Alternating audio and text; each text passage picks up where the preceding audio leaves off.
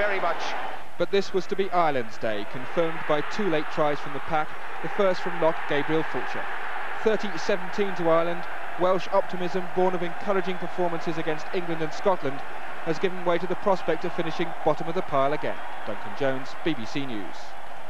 With the top 4 sides in the FA Curling Premiership out of action today, the focus was on the chasing pack, with Tottenham's Jason Dalziel scoring the goal that gave his side their win against Southampton and kept them in 5th place. Behind them are Everton, for whom Tony Grant scored in their win at Middlesbrough, who've now lost 9 of their last 10 games. At the bottom, a Gudni Bergson goal gave Bolton a surprise victory at Leeds, and Kevin Gallen was Queen's Park Rangers scorer against Arsenal prior to a Bergkamp equaliser.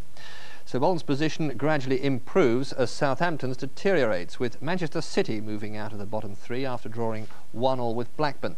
Coventry also drew with West Ham. Wimbledon drew with Chelsea.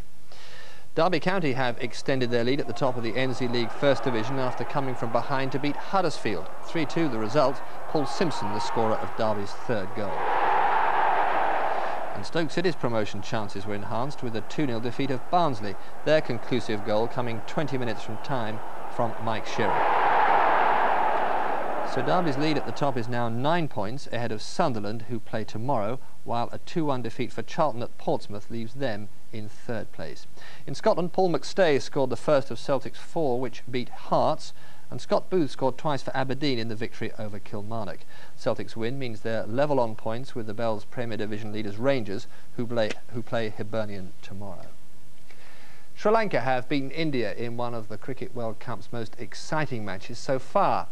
Batting first, India made an imposing 271 for 3 in their 50 overs, thanks to Sachin Tendulkar's 2nd century of the tournament. But Sri Lanka made an astonishing start in reply, scoring at 14 runs and over, with man of the match Jayasuriya hammering a rapid 79. The run rate did drop, but Sri Lanka went on to win by 6 wickets with 8 balls to spare. Sri Lanka are top of Group A, ahead of Australia on run rate. The group winners' quarter-final opponents are likely to be England, who play Pakistan tomorrow. Defeat would mean they'd definitely finish 4th in Group B. The Gordon Richards-trained Addington Boy was the convincing winner of the day's most valuable racing prize, the Pertemps Great Yorkshire Chase at Doncaster. Expertly ridden by Mark Dwyer, Addington Boy gave no indication that he's still a novice over fences as he pulled clear of the outsider Merry Master to win by 5 lengths. Mark Dwyer was only riding the horse because the scheduled jockey, Tony Dobbin, was injured in a fall earlier in the afternoon.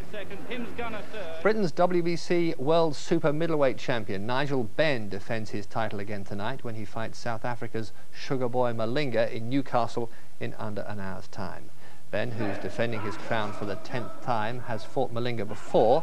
The pair last met nearly 4 years ago when Benn won narrowly on points. And you can follow the fight on BBC Radio 5 Live, starting at 9:25. Peter. And that's all from the BBC Newsroom tonight. From Rob and me, good night.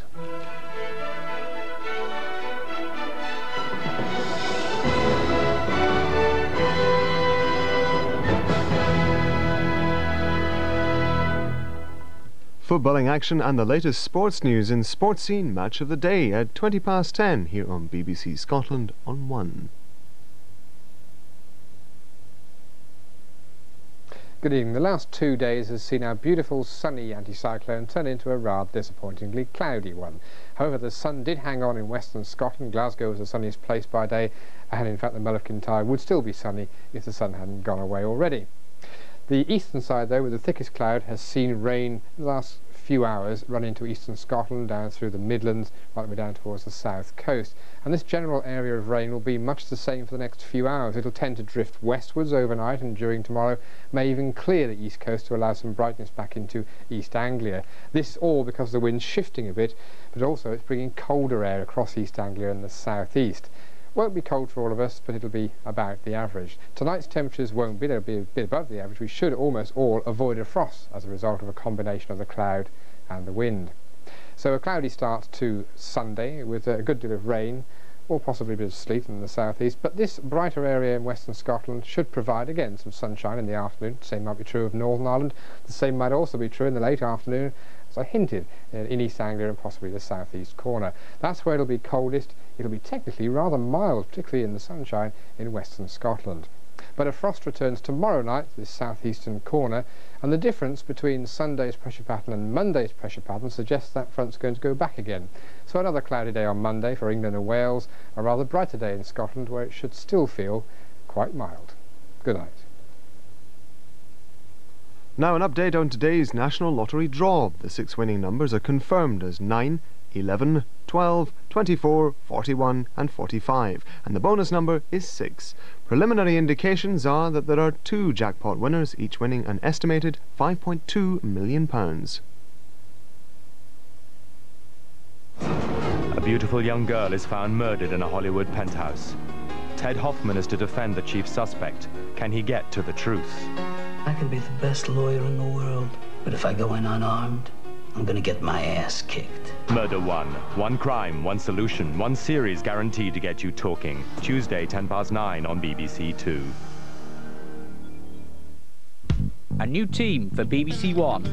He's objectionable. I use foul and abusive language. I pick my nose and I do it all in public. He's the object of desire. I'd like to speak to Sergeant Pascoe. In connection with? In connection with sex. He's hard-boiled. It's about police corruption. Do I get a mention? With a soft centre. You seem to think I'd gone to bed with you because you were a policeman. I know it wasn't for me looks. And he's got to put up with it. Dalziel and Pascoe, an arresting combination, begins Saturday, 16th of March on BBC One. The great Hollywood star Gene Kelly died last month, and in tribute to his dazzling career on BBC 2, the classic musical Singin In The Rain. Lenny Henry and Harry Enfield's funny bits, plus lots more, are highlights from 10 years of comic relief. The Nose at 10 in 50 minutes. First on BBC Scotland, the truth about Olive's family secrets continues to unravel. Pauline Quirke stars in The Sculptress. You can't hate what you've never loved. Not really. Not passionately. Help me. Why would I want to do that? She's guilty. No, help me. I think it's just the 2 of us. Alone. Olive, did your father get you pregnant? My father was a homosexual. Olive, please stop lying to me. Why would I lie to you about my dad being queer? You're the expert on lies.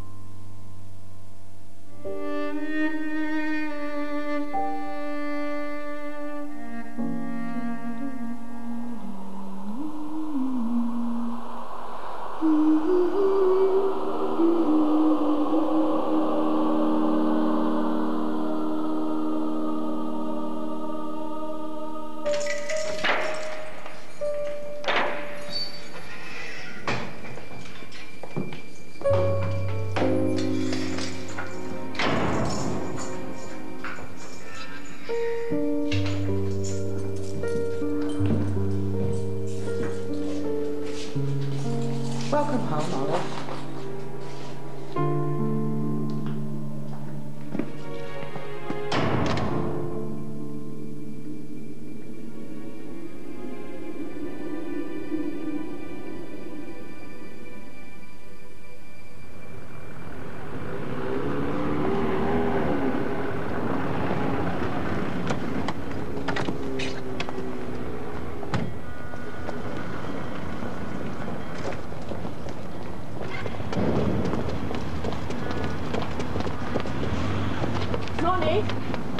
We're not open yet. We're sorry, but you didn't call. Did you get the facts?